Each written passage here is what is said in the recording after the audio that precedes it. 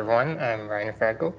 I'm a developer for ITRAK. I've been with the company for a little over 9 years now, working on the ITRAK portal and now on the mobile apps.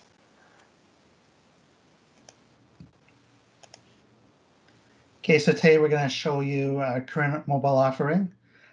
Go over our mobile roadmap. Just minimize that small little box in the right-hand corner. Sure. Perfect. Thank Go you. over our roadmap, and then Ryan will show you the app. So for our current mobile application, it works connected or disconnected. It's really geared towards field users, and it's compatible with, there's native apps for iOS, Windows, and Android. The current capabilities are corrective actions, incidents, inspections, risk assessments, procedure competencies, and there's even a kiosk mode for multi-users. So our app right now is a single app, kind of has everything, including the kitchen sink in it. So for our new apps, we thought we'd break it down into smaller apps. So our first one is our ITRAK Training app, and this is brand new. So you'll be able to do certificates, which we also call training records. It'll include Azure AD authentication instead of the username and PIN that we have in our current app. There'll be also a new mobile API, which you'll be able to leverage if you want to create your own apps. And then I'll also have alerts.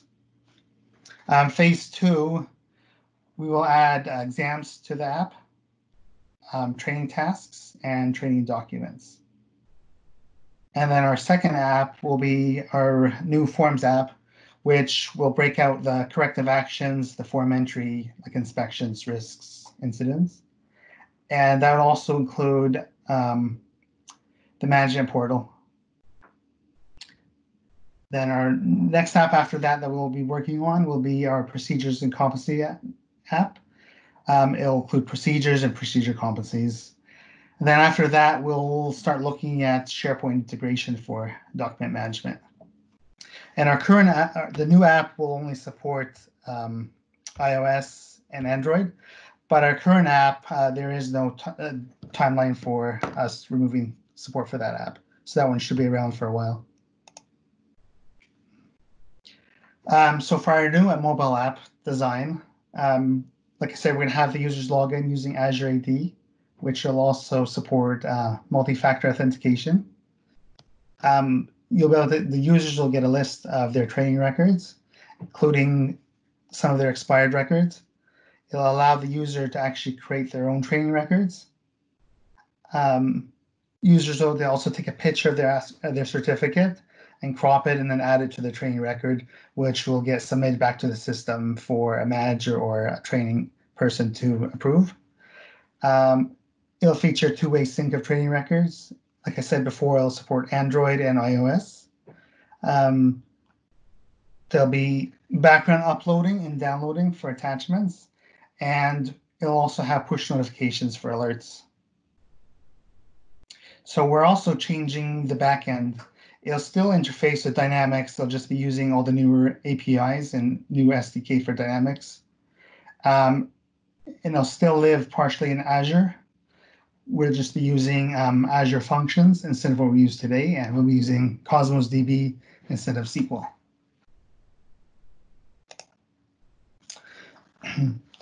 So the other part too we'll be including is the API. So the API will be what our new app is using, but it'll also be something that you can leverage from your own app or your own system. If you have another system where your users are using daily and you want to include safety, this is your way to collect some field data. So any questions so far before we get into the demo? If you have any questions, feel free to type them into the chat or wait until the very end. So I'll just hand it over to Ryan. Thanks, Malik. Hello, everyone. My name is Ryan. I'm the mobile developer for ITRAK. Today, we are excited to show you a glimpse of our new app. With this app, we are aiming to elevate the ease and efficiency of delivering training to your employees. So this is a standalone app and is separate from our ITRAK QHC app. Let's take a look. All right, so with the new app, you would sign in using your Microsoft account. Typically, this would be the same as your normal work email.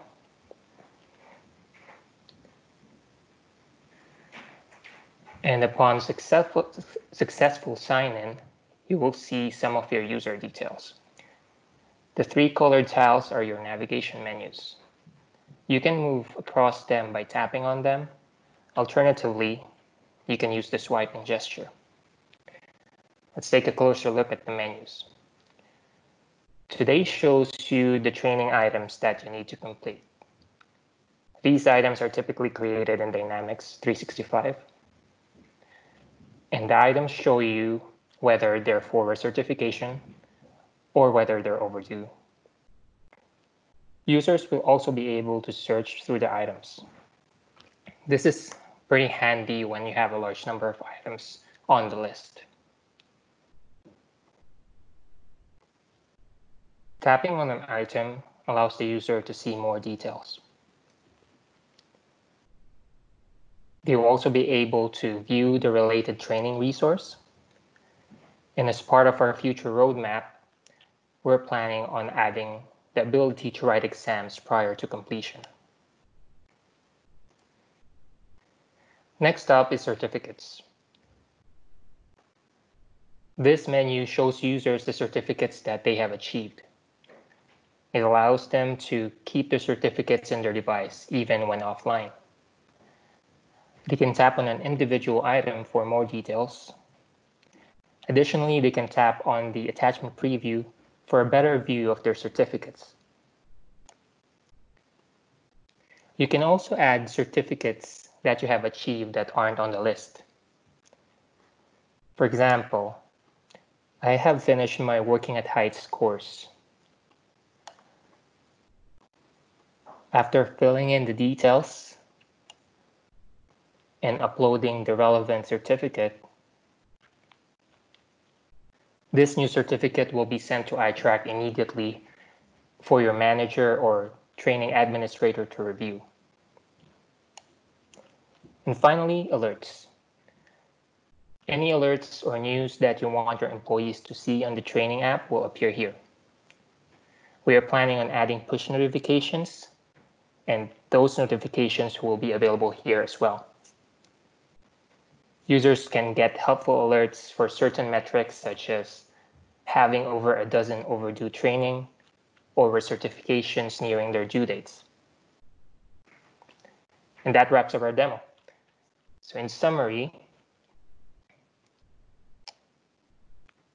the training app is a new tool for companies to make training easier, reduce paper burden, make certifications faster and more compliant, and open up training for more people. We hope you like what you saw. We plan on having phase 1 of the app available for beta soon. Thank you. So any questions?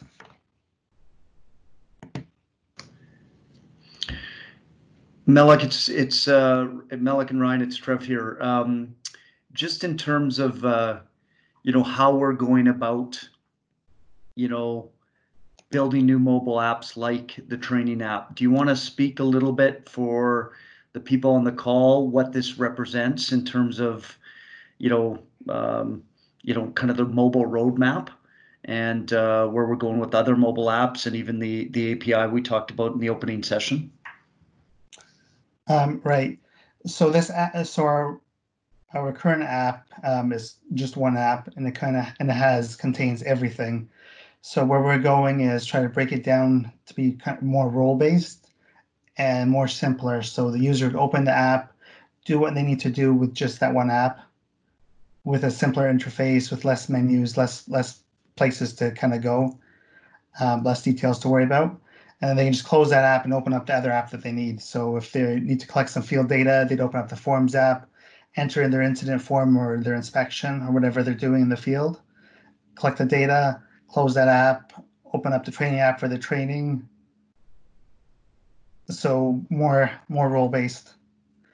The The other part too is our old UI is starting to get a little dated. This one we're using, the UI will be a lot cleaner and easier to use and simpler.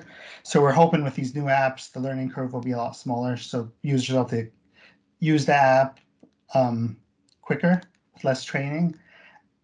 And with our apps, we know that users don't use them daily. So the simpler we make it, the better. Because if a user is only using it, once a year or once a month to collect data, we don't want to have them relearn the app each time they open it. Malik, it looks like Michelle would like to go back to the roadmap again. Sure. So if you go to the chat window, you can see there is a rate the session as well as a link to the full conference schedule, where you'll also be able to get the links to access the next Teams meeting. The next session is at 1:45, and that would be the new ITRAK workflow engine. Or there's another one that begins at 1:45, the partner connection with Chemscape and ITRAK 365. We encourage you to attend. Thank you all for attending.